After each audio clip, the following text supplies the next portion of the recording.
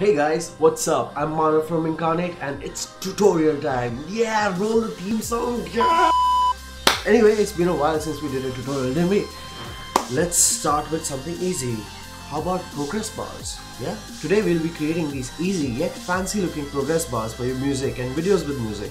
Depending on the type of video, it can increase the production value of your video exponentially. Alright, so let's start off by opening After Effects and make sure you have your footage. This is the footage I'll be using. So 23 seconds of my video of the template that I uploaded called Hellcat. There should be a card this way, I think, or this way, or this way. I'm not sure about the directions. It's confusing. Anyway, so take your footage. Let's make a new composition. Make this the length of your footage. Let's call this comp 1. It's 1920 by 1080. It's 60 fps. Put the footage in that, and let's make this progress bar first. Let's top one. Okay. So in order to do that, we'll create a new shape layer, and then go to contents, add path, and now it will turn into a. Why am I pointing at the screen? You won't be able to see, but my cursor has turned into a pen, a sort of pen. So I just click here where I want the progress bar to start, and this is where I want it to stop. Okay. Now from this, first of all, I'll change it back to the selection tool. Then I'll add a stroke to it. Let's make that stroke like 5 wide. You can see now we have a white line. Actually, let's make that stroke a lot more. Let's make that 50, and on the line cap, make it round cap. Yay! Now that's what it looks like. Let's duplicate this with Ctrl D. Go to contents, stroke. Let's make this 35. I said 35. Duplicate the footage layer. I'm just gonna turn the audio off on the new one and put it between the two layers, the 35 pixel stroke and the 50 pixel stroke.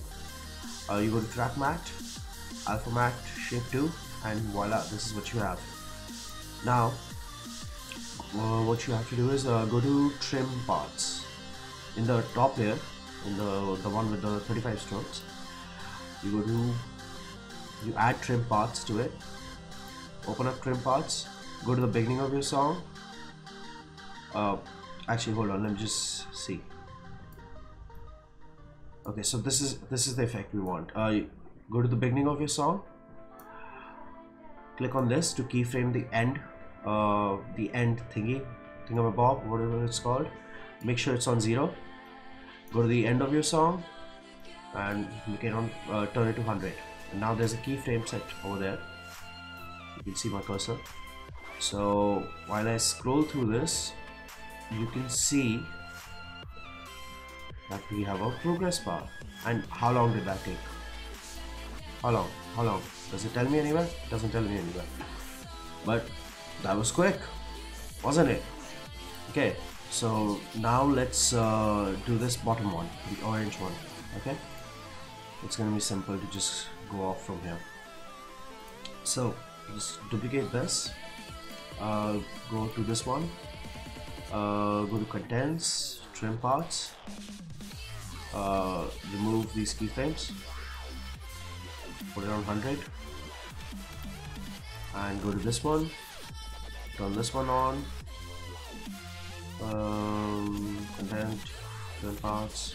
So the keyframes are already there for it to go from 0 to 100. This end thing on the trim part, and let's just change the fill color and the shape, the stroke color. Voila, we have an orange line going. The progress bar filling up with the orange color. At the same time, we have this transparency. Basically, we can see through the bottommost shape because of the alpha layer. Anyway, cool. Second one done. Let's move on to the third one, which is, let's do this one, the middle one. Alright, it's gonna be easy. Reset this whole thing, Footage, shape layer, add rectangle. Let's make the size 1920 minus 100.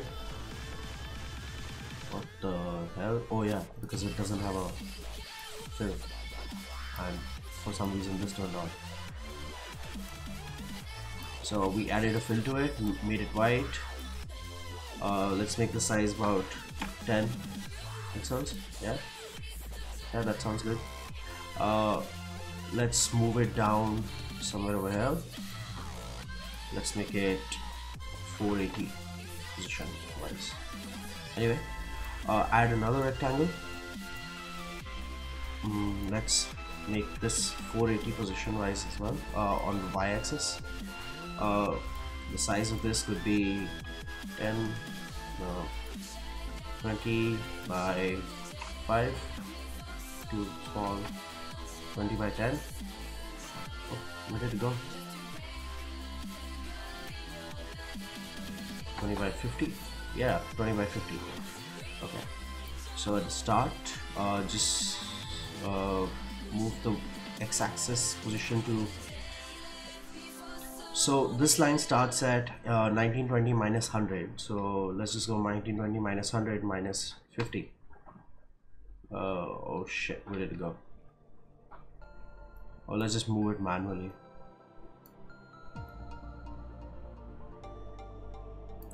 Okay, let's make this something like 860. No, minus 880. Yeah, that's better. Okay, so this will be the start position. Go to the end of your song. Let's make this positive 880. Yeah. So now we have a rectangular progress bar. Yay! Alright, let's do this one, the circle one. Alright. I'll just delete the rectangle part too, which is the small rectangle in between the line. And let's make another shape layer. Come on. Shape layer. Rectangle. Size. Let's add a fill first. I always forget to add fills. Okay. Size actually needs to be uniform. Let's make this 175 and let's move it down to this 480, and position wise let's make this negative 880. Nope. Let's make it negative 850 on the x-axis. Alright, and roundness should be like 100. Yeah, roundness 100. Okay, so we have a circle now.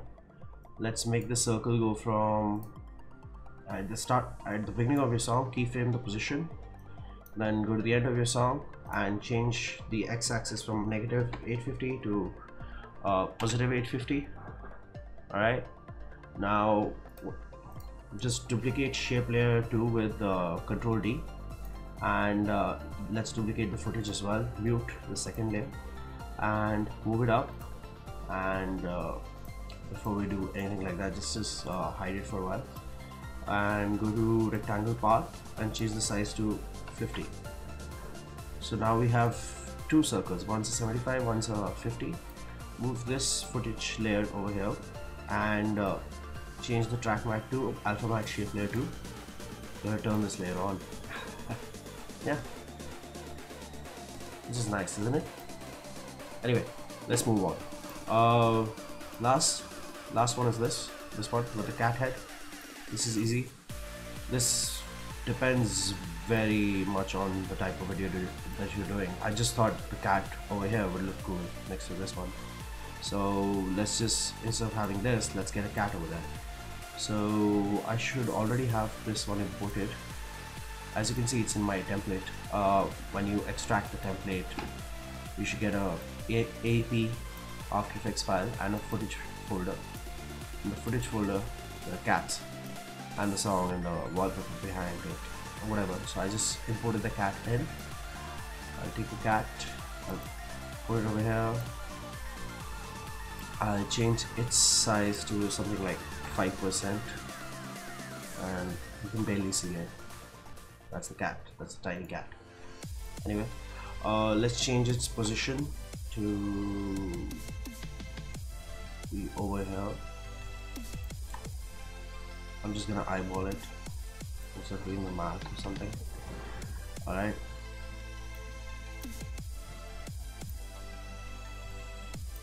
I'll drag it on top of this.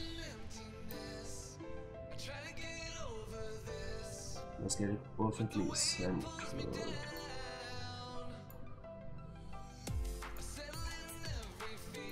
If you hold space, you can click and drag your workspace and move it around to your convenience.